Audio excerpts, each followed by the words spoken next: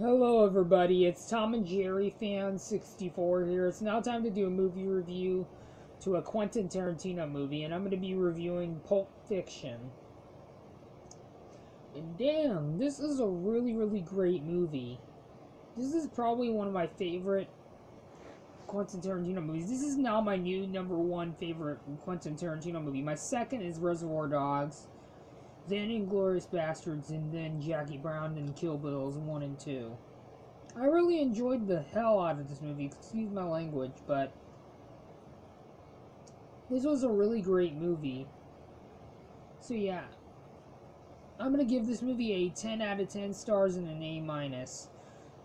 One of Quentin Tarantino's best movies, and I finally watched this movie. It is one hell of a great movie.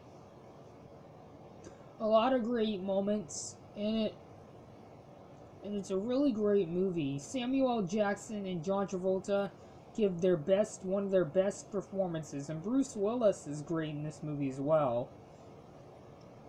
And Ving Rhames is also great as Marcellus Wallace. And Uma Thurman is so attractive in this movie. She's great as Mia, who is Marcellus Wallace's wife. So yeah, like I said, I'm going to give this movie a 10 out of 10 stars and an A-. If you guys haven't seen this movie, what are you doing with your life? This is a great movie. Very great movie. So yeah, that is it for my review to the movie Pulp Fiction, which I hope you guys enjoyed this review. And if you're generous enough, please consider leaving a like on this video and subscribe if you want to see more, and plus it really helps out. And I'll see you guys all in my next video. Adios. See you guys later.